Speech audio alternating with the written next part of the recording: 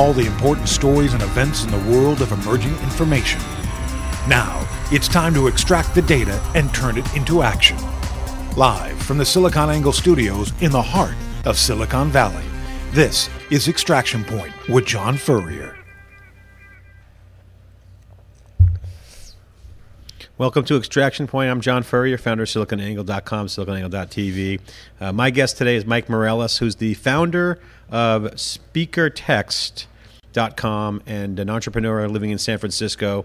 Just closed some fresh financing, seed financing, Series A seed financing with a bunch of good investors. One, Chris Ye, who was on theCUBE with me here in Extraction Point, where we're going to extract the signal from the noise in three areas: the video market, crowdsourcing, and overall technology around social data, keywords, metadata, all this stuff that's going on. And Matt, thank you for coming in. Welcome to the program. I know you're busy. It's raining in California, but you made it here, down from San Francisco. Thanks for joining us. Thanks for having me. So here inside the Cube, we had a big day yesterday around big data. Totally. You're an entrepreneur in San Francisco and all the hot action. First question for you is, tell me, what's the signal coming out of San Francisco in terms of the startup community? It's pretty robust right now. It's pretty hopping. Oh, yeah. I mean, it's growing. And I mean, I think just from a very geographic perspective, what we're seeing is Soma is becoming saturated, and companies are starting to move into what I call Soma loin, where Soma meets the tenderloin to the mid-market area, areas that were traditionally filled with like Chinese sweatshops and whatnot. And that just is, in my mind, is a signal of just how hot the market is and what's happening. Is these places that before startups never went are now suddenly there's everybody's moving there. It's a gold rush. The vibe is pretty hot, though. I mean, there's a ton of activity. You tell us what's going on. Just give us some sound bites of just anecdotal things, parties, events, meetups. You guys have a roof deck, I hear, in your new office, so I'm expecting to be invited to all the hot events if my wife lets me. But tell us about the vibe in San Francisco. I mean, the vibe in San Francisco is amazing. I mean, people, there's just this air of, it's, there's this talk of the bubble, right? And I mean, I think, what gets lost in that is that there's this wave of creation, of people doing these really, really cool technologies, this convergence of, pent-up demand from, the financial collapse and, technology prices dropping. And I don't know, man. It's an amazing place to be. What can I say? So Ben Horowitz from Andreessen Horowitz, who I've never had a sit down with, wrote a post, and I was kind of critical on Twitter last night, but he was saying it's not a bubble. I was saying it is a bubble, but he brings up a good point. It's a quasi bubble. There's some overextension on some valuations, but for the most part, it's an exciting time. People see the market. And people are making money, so it's unlike the .com bubble that I lived through. Right. People were just getting public on nothing. Totally. And so we're going to talk about your business, but you guys are doing business deals already. So you actually, haven't announced it yet, but you talked off camera. You're doing some business. So you're hungry. You're lean. Totally. You're doing business deals that keep you funded. But you're optimistic at the same time. Is that an accurate assessment of kind of the scene in San Francisco? Yeah, I mean, I think there's a mix. I mean, I obviously I wasn't around for sort of bubble 1.0, but there are companies, the Twitters of the world that have crazy valuations, but not necessarily crazy revenues. But companies like ours, we're doing deals. We're making money. We are a real business. We're not just sort of, a startup or just a product. And I think, I think there's a lot of companies like that. There's, unlike, in the late 90s, there's money to be made on this whole internet thing. People are making it, and even the companies, the huge companies, the Zyngas, the Groupons, this isn't bubble valuations. Like, they have massive revenues and massive revenue growth. I mean, so, and that's where that actually bothers me a bit, is when people say, oh, it's a crazy bubble. How could Groupon be valued so highly? Well, I mean, they're making a lot of freaking money. What Ben Horowitz talked about yesterday in his blog really was a good point, and worth acknowledging, is that, don't confuse bubble with boom. Right. It's, the attitude of the entrepreneurs that are out there are aggressive, but they realize they don't need a lot of cash to get going. Totally. And, oh, by the way, they're living in the market that is just once in a lifetime, every 20-year inflection point. the App Store, Apple phenomenon, mobile, Android.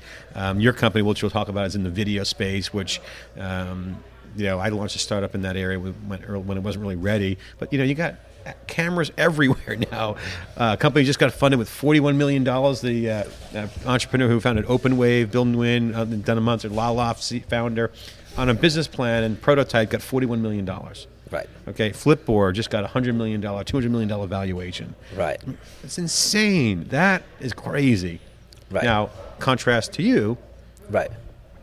Well, you're like a couple zeros off that. I mean, don't you think on the working capital side? Yeah. I mean, so I think what we've seen happen is that Facebook exploded. And what you always have is the early leader, the people who come in and the real innovators and pave the way. Now everybody laughed when Facebook raised that what was it, $100 million valuation from Trinity, or I don't remember the details, but early on they had some crazy high valuations, and people said that's insane. Excel and Greylock. Yeah. Sorry. And then well, now Facebook's like ginormous. And so everybody's kind of says the social thing is huge. Let's go chase after the social startups, right? And so, like, in a way, the market has been validated and people have made money off of it. What do you think about the term social proof that's been kicked around? Is that positive or negative connotation? The AngelList guys, Nivi and Naval, using it as kind of like a positive thing. Like, social proof means validation. Some are saying it's just the sheep following the sheep kind of thing. I mean, look, humans are we are herd animals, right? We don't survive in the wild solo. People are social. People follow each other. We're mimetic creatures, right? We see there's mirror neurons that we have. We see what other people are doing and we copy it. That's just part of our fundamental biology as people. To say it's good or bad, I mean, part of it's good. It's like a nightclub. Everyone says, hey, that nightclub is really hot. Right. People go there because it's good. And they go and they make the judge it themselves. And if they like it, they tell somebody, right? Right. Or that restaurant's really good. I want to go back. So that's word of mouth. Right. I mean, and it's also, there's reflexivity. I think George Soros coined the term, right? Is that, even in public markets, right, is that it's not just, what is fundamental value? Part of that is the perception of value, right? And so what happens influences what happens in the future. So if you buy, then that changes the price, right? And then other people buy, because you bought, and then that, there is no sort of like static state of where you are able to judge fundamental value. So much of it is seeing what other people are doing and what happens in the market, and it's all fundamentally a guess. I'm here on Extraction Point with Matt Mireless, who's an entrepreneur, founder of SpeakerText.com in San Francisco, hot startup, great small team, the opposite of what people would call a bubble. Thanks for coming on and giving us the highlights of the San Francisco community. But you're an entrepreneur living in San Francisco, and you're also plugged into some pretty cool trends. I looked at your company. You got kind of a machine learning thing going on. You got kind of a crowdsourcing thing going on. You got some technology, so you got some science. You mentioned people being kind of social animals. In SiliconAngle, we cover computer science meets social science, but let's dive into that. Let's talk about crowdsourcing. So we're living in social media, social networks, social world. We're connected. There's new data out there, and yesterday we were talking about big data analytics. Advertising is going to be a science, less of an art. Your business has a crowdsourcing element, so I'd like to get your opinion and what your angle is on the whole crowdsourcing phenomenon, and is it, and how you're looking at it, and what are the benefits of that? So I think there's a mega trend on the internet, and it's an old trend that sort of people are making new again.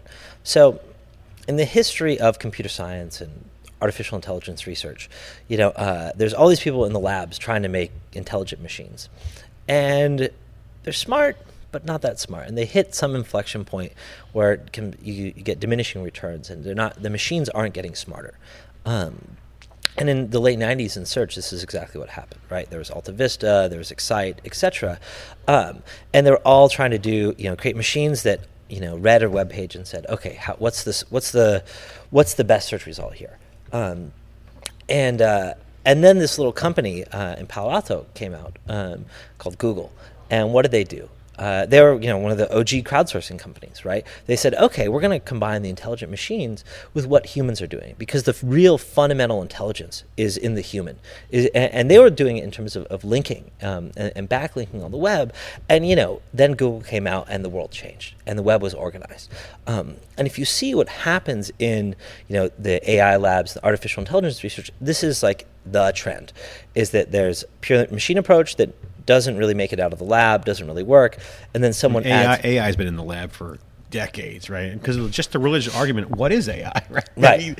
But now you got some practical data to work with. So go ahead and continue. That's a good thread. Yeah, and so, what happens is that, you add on some actual human intelligent layer on top of the AI on top of these intelligent machines, and that's how you actually get something that works and is useful as a product or a service in the world. And speaker text is very similar on that front in terms of speech recognition, in terms of for us, our main focus is video. The web was created as this web of text documents. Video is not a text document, and so what does Google do? Google goes around and reads the web. Everyone's been trying to crack the video search market for years. Yahoo tried, Google tried. Right. I mean, there's a graveyard of carnage. Oh, I mean, totally. You know that, right? You've seen that, but you got a different approach. So talk about your approach to video. So what we do is we turn video into text, so it can be searched, found, and engaged with, and shared in all sorts of really cool ways. And how we do that is a hybrid model that combines, more traditional AI approaches with crowdsourced labor and leveraging the web as a labor platform. So historically, you've either had, either an outsourcing shop in India somewhere, or Mechanical Turk and things like that, or Mechanical Turk. Mechanical Turk ain't bad, but becomes this huge quality assurance problem. Yeah. So you can either have a house, a transcription shop, an actual physical building with a manager, or you can, use something like Turk, and then you end up investing a lot of time yourself trying to ensure quality, fix it, yeah, or you just get destroyed by spammers, and and you want to shoot yourself. And so what we've done is we've built this hybrid workflow process, and the core of which is an autonomous quality assurance system, an artificial intelligent QA system on top of these various crowdsourcing platforms. So you can give us any video, and we'll turn it into a high quality, human readable transcript, and there's a lot of things you can do with this. For one, search engines. Right now, suddenly the video is searchable. It shows up on Google. You can get that long tail of search traffic. But we've built a product called Caption Box that shows the transcript and turns it into an interactive tool with the video. Lets people engage with the video so they can search the video just like it was you could search through a text document. You can share quotes from the videos, and it'll link back to that exact moment inside the video. The deep linking, that was the holy grail. People were trying to, hey, at 3 minutes in, right, epic soundbite. Totally. Or great content. Yeah, deep linking and telling people what's there. Some money quote, you tweet it out, it links back to that money quote on your page. So it's really good experience for the consumer as well as for the producer. And that's really the core of what we do. And it's, the edge of this mega trend of online video, which has been exploded in 2004 with YouTube and has been maturing since. And now we're seeing this focus on the metadata layer, right? So one of the challenges early was, with YouTube, is actually just being able to stream video and get it out there. And now, okay, we figured that out mostly. And so how do we make this video discoverable? How do we, how enable contextual advertising? What's your angle on, before we go to the advertising side, because that's important, because I think the SEO, SEM market's dying for a new product. This might be it. But I want to get your angle on big data. Obviously, it's an area that we're fond of. We've been covering like a blanket, both at a tech level and a business level, because you're talking about these keywords that you're saying, meta layer, and this is big data. You got unstructured data, in some cases quasi-structured. What's your angle on this whole big data phenomenon? Also, we're here at Cloudera, where they do Revolution is born. As an entrepreneur, how do you look at this big data, and how would you describe it to someone out there? I think big data is, obviously it's trivial to say, but it is a mega trend, right? And with increasing data sets, you can find really interesting statistical correlations and things that you couldn't before because the data just wasn't there. For us, frankly, a lot of it's proprietary, but searching through and analyzing all the transcripts we create, looking for connections between them, but also what people are doing with the videos, and for us in particular, analyzing how our workers and human agents and what they're doing, and detecting. One of the things what kind of tech is involved in some of that stuff? What's some of the tech? Without going into the trade secrets, but I mean, generally, is it AI? You mentioned AI earlier, machine learning. There's a lot. I mean, it's a lot of AI, machine learning, some speech stuff, and the core is creating an artificially intelligent quality assurance layer on top of a hybrid process of humans and machines, and that's really, really hard to do. QA. I mean, if you think about it, crowdsourcing, especially in sort of like the labor model, not the volunteer model, workers, have an incentive to do the most work for the least effort, when they're getting paid per task. And so there's a huge incentive to scam people, and you have a lot of people, trying to make a quick buck, right? And so, anybody who's ever used Mechanical Turk at any scale realizes, holy cow, the scammers, the spammers. It looks good at the beginning. It's kind of like a golf shot. It looks good off the tee, and then you're like, what the hell's going on? Totally. More time's wasted. I've used it, and which is why I wanted to talk to you guys, because, I'm curious. I mean, this is a problem. I mean, getting the data out of the video is a really big problem, and there's more and more video because the machines can create the contextual linkage between what people are sharing and doing, whether it's on the go, mobile, or interviews like this. But so let's drill further on the advertiser side, because video has two functions. Online advertising has always been keyword based. Talk about Google, obviously AdWords and innovation with that. And keywords, there's no rich media involved. They've been experimenting with it. Video AdSense kind of gone nowhere. But here, for your customers, they could literally have search, use text to get the anchor into the search results. But also the trend in online advertising is to get that embedded. There's a company, after the name of it, just that does the pictures and links to the photos inside of it. The guy from Facebook just joined as a board member. Just saw the news today. We're seeing more of these different approaches. It's not your standard just picture or text links. And also TV advertising, right? So totally.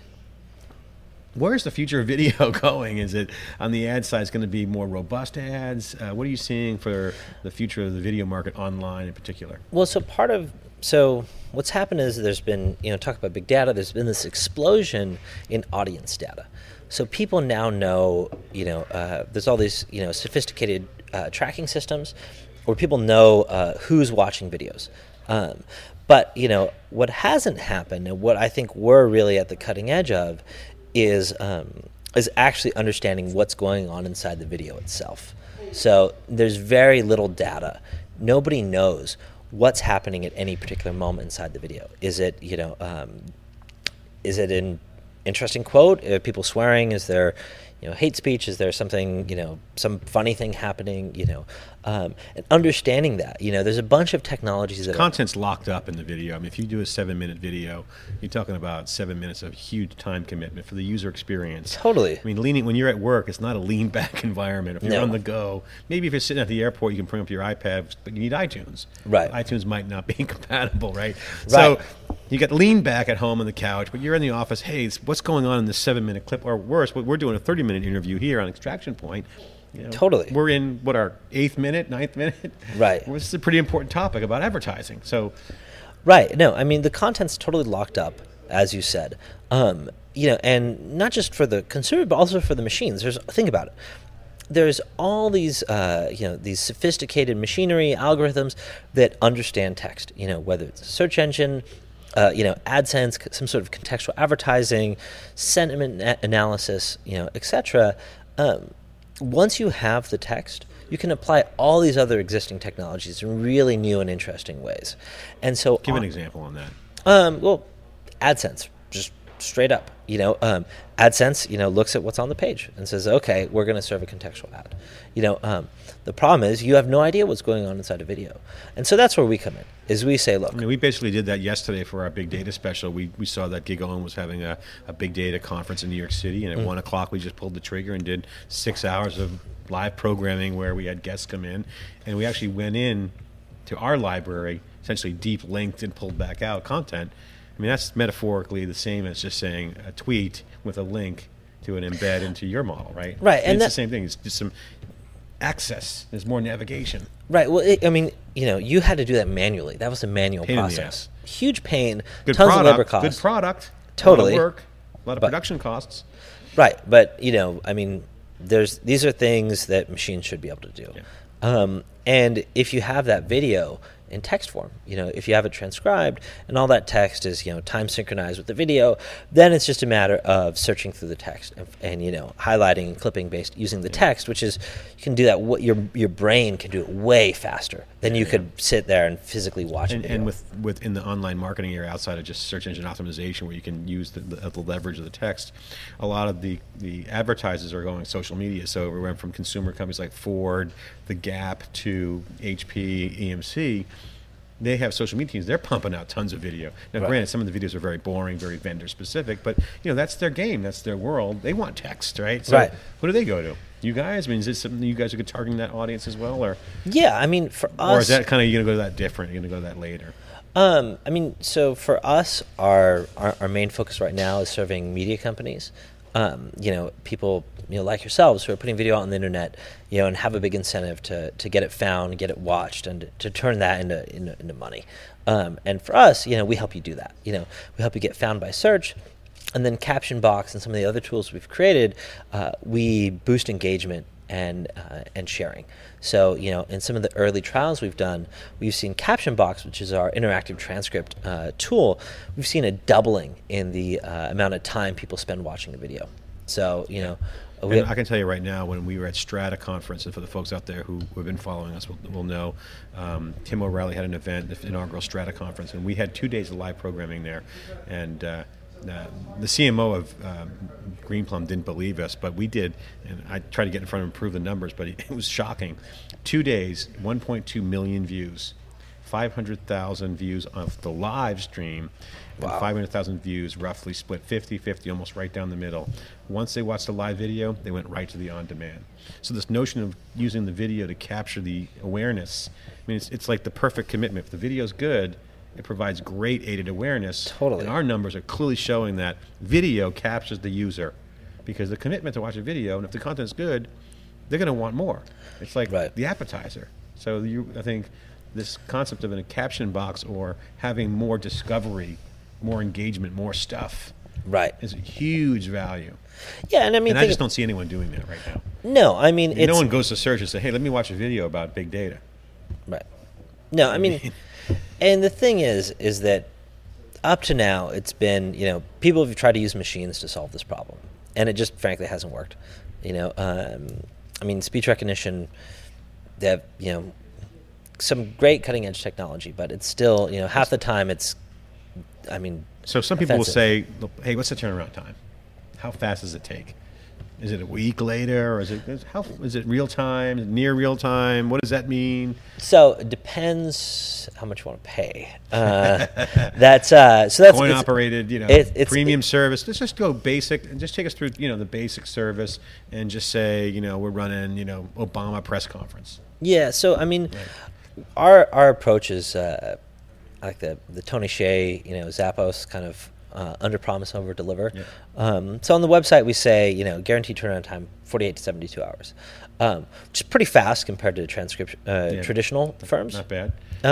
But it's not real time. It's not a week. It's not a week. Most of the time, most customers get content back within 12 to 24 hours, realistically. And one thing that's actually really cool about our technology and how it works is it doesn't matter how much content you give us. We break it up into chunks, and then we send that to hundreds or thousands of workers. So a lot of the stuff can be done in parallel in a way that a traditional firm could not. And so we can get really fast turnaround time, even with large volumes of content, where you don't have sort of the linear, if I give you 1 hour content, it'll take X, and if I give you 2 hours, it'll take 2X. So it still takes X. You create the how you break it up, optimize even algorithm on how fast that turns around. I can understand. Cool. So you have a white glove service for rapid turnaround. Yeah, and not real time, but like if someone needs it fast. Yeah, and and that's one thing that we're working on, right? Is because we've gotten this, especially news publishers say, hey, look, not all my content, but some of it I need super fast. So and that's in the works. And that's something we've actually heard from the market loud and clear. We're here with Matt Mireless, entrepreneur in Silicon Valley and San Francisco. Actually, you can call them kind of the same. Not really these days. San Francisco's building a name for itself. Always had a great reputation, but now it's booming in San Francisco. You got the rents going up. Cloudera just recently moved their engineers up there, and it's hot. So, Matt, we're talking about entrepreneurship. We're talking about your company, SpeakerText.com, and we're here at the extraction point, extracting the signal from the noise. And the next segment I'd like to drill down with you on is something that's near and dear to your heart: entrepreneurship, startups. I know you write about it on your blog. You are an entrepreneur. You're living in a great time. I wish I was you, younger. I'm too old to do startups these days, even though I'm doing SiliconAngle. But seriously, what is your take? Love to get your perspective, very candid perspective around how you see the market. There's a lot of noise out there around Angel Gate, Angel List, early stage, don't do a convertible note. I actually just saw a blog post yesterday from Manu at K9, and I actually agreed with them. I did a convertible note. I will never do a convertible note again from my perspective. But what's the vibe as an entrepreneur? You're out there in the trenches. What's it like? I mean, there's all these different stories. What are you seeing? I mean, what's the climate like? I mean, are people like VCs stay away from them? I mean, you can't say that because you're probably looking for funding down the road. But I mean, what's the general view? Are fundings getting overfunded? I mean, I think what's happening is that there's a wave of entrepreneurs and of companies, like myself, like SpeakerText. I started this company 3 weeks after Lehman collapse in October 2008. And this was RIP good times. Everybody was saying, like, dude, you're doing a startup? Like, are you insane? Like, dude, this is a horrible idea. Come on, get yourself together, man. Sequoia's not funding. No one's funding. Yeah. Right. And it was a long drought. I bootstrapped the company. I worked on an ambulance to pay off my college loans and keep the company alive. It was just a dream back then. And over the last year and a half, the market has just radically changed. I personally think that incubators are overhyped. Y Combinator, brilliant idea. Techstars, good idea. Incubator, 9,700, whatever. I think that in 6 years from now, those will mostly be gone with a handful left. And because what I think is happening is that, there's the cost of doing startups is collapsing, and that there's more people on the internet and mobile than there has ever been before. So, mega stuff, good.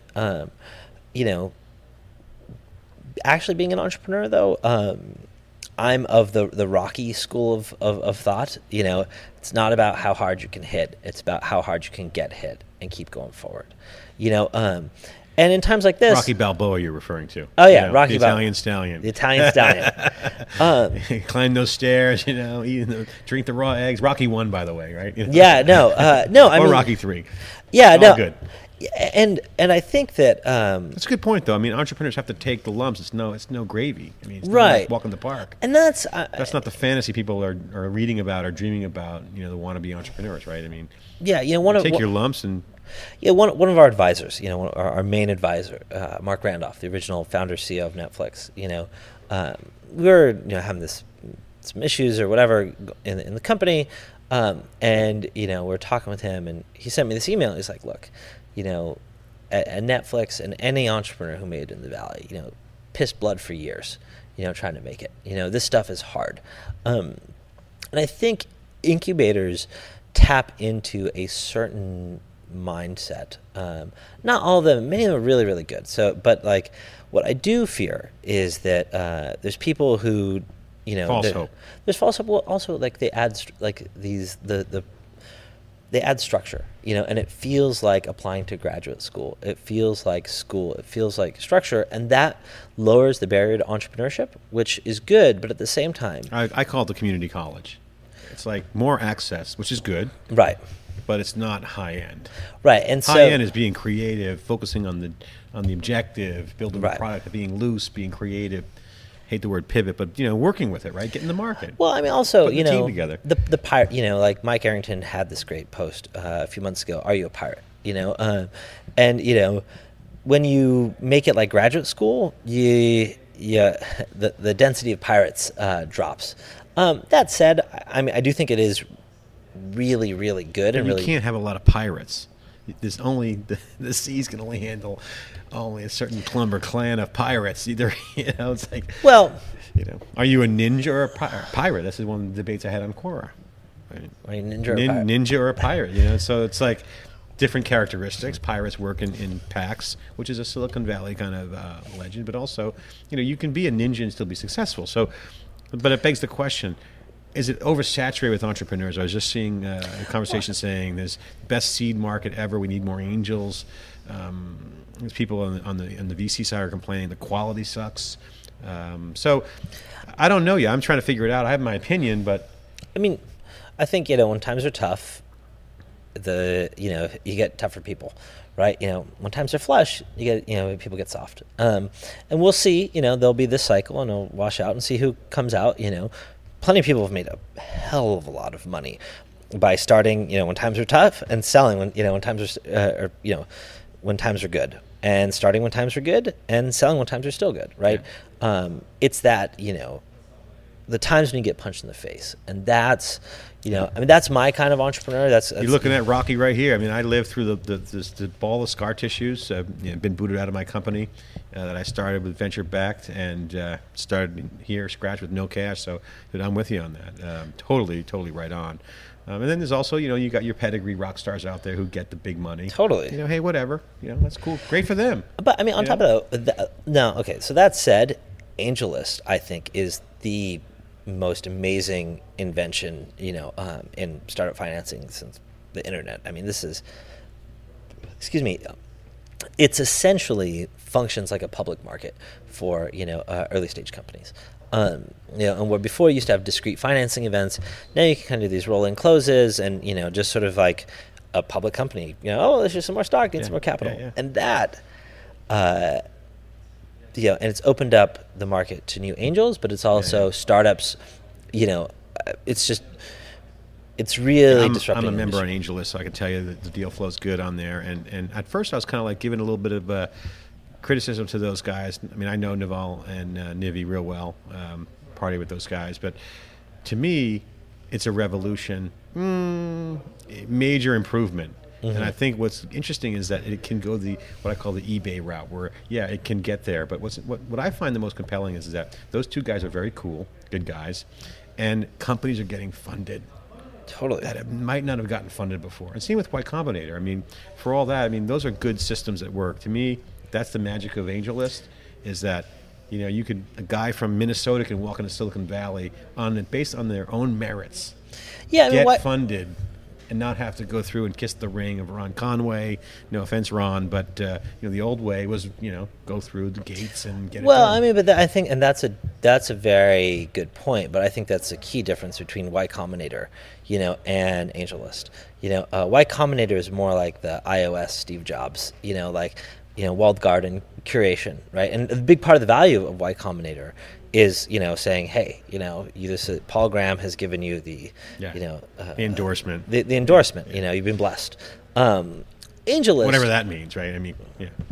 Well, there's a lot of. You can't. He's got great deal flow, so he has to make some filter decisions. He's got overflow. Oh yeah. Even on the investor side, I was talking to a VC yesterday.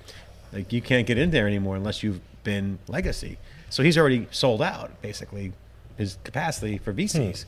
One other VC told me they can't get into Y Combinator because Now you can only get in if you were a previous investor. So interesting. I mean, they're doing some really interesting, but I think AngelList is more sort of like the Android. It's an open platform, right? I mean, that said, we raised a lot of our capital through AngelList. And a big part. How did that go? Oh, it was awesome. Those guys have been helping me out when I was a total nobody. Nivi and Naval?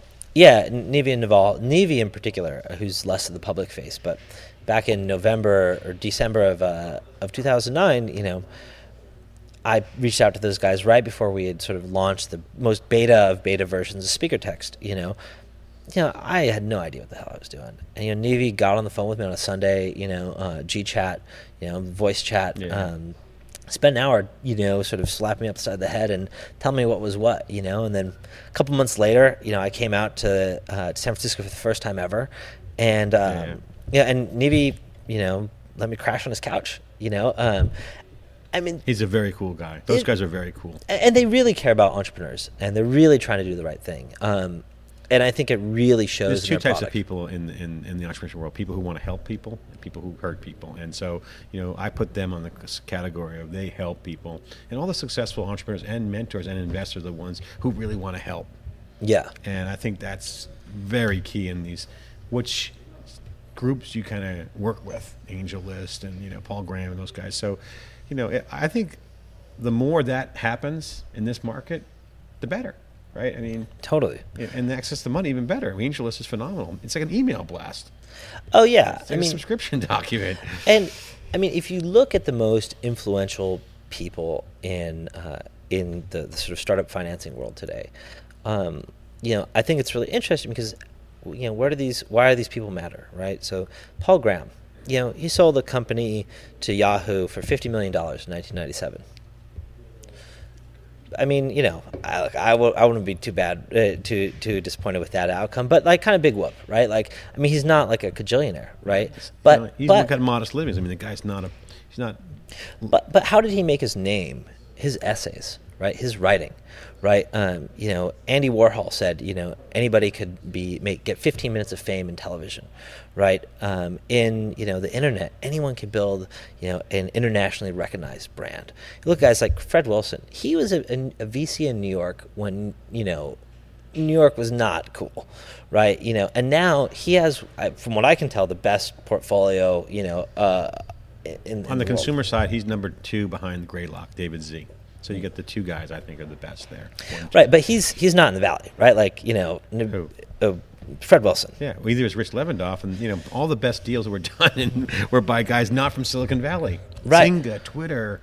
Totally. And then Kleiner came late to the game. Look at Mark Suster, right? He's a guy. He kind of came out of nowhere, right? His blog, and Chris Dixon, another guy.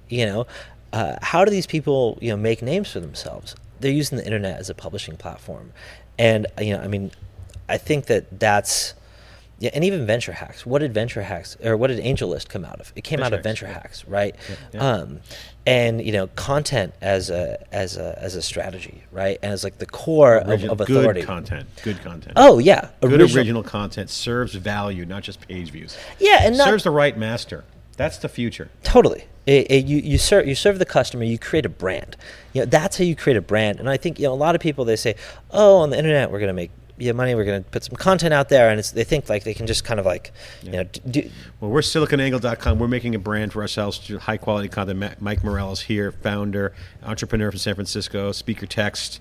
Thanks for coming in on the Extraction Point today. Final parting words. Just tell us to close this out. What are the mega trends that you're watching that you think are future possible mega trends, if you will? Things that you can't put your finger on it yet, but you can feel it. Is there anything that you can talk about that you say, I feel it, I see this coming, this might be big? Oh, I mean, people aren't talking about it, but I mean, it's definitely going to be huge. Is the verticalization of the crowdsourcing space, right? So there's this dream, 2-3 years ago that somebody's going to create a generalized work platform, right? Where it's labor in the cloud, labor on demand. There's Crowdflower, there's Mechanical Turk, CloudCrowd, these companies that did that. And what's happened is that the technology in that doesn't really, there's a technology problem, there's also a marketing problem. So what you're seeing is companies like Speaker Text, and like MyGango that are attacking specific verticals, and they have a specific workflow and process for leveraging the crowd, and combining, artificially intelligent, systems on top of it. And I expect this to happen in a lot of industries that machines and AI has sort of had middling success or not really knocked it out of the park. And you're going to see a huge verticalization in the crowdsourcing market over the next 24 to 36 months. Man, you're speaking our language. That's stuff that we love to hear. That's exactly our mojo here at SiliconAngle. Verticalization. We're doing it up and down. Research data on our end. You're going to be a hit. I think you're going to do great. Got a great space, great vision. Love that last line. Video's hot. You're tackling that. Either way, I think you're going to be successful because you're in the right area. You're tackling video. You got the metadata, you got the technology. Mike Mireless with Speaker Text, entrepreneur from San Francisco. Thanks for coming in. Appreciate it. Thank you.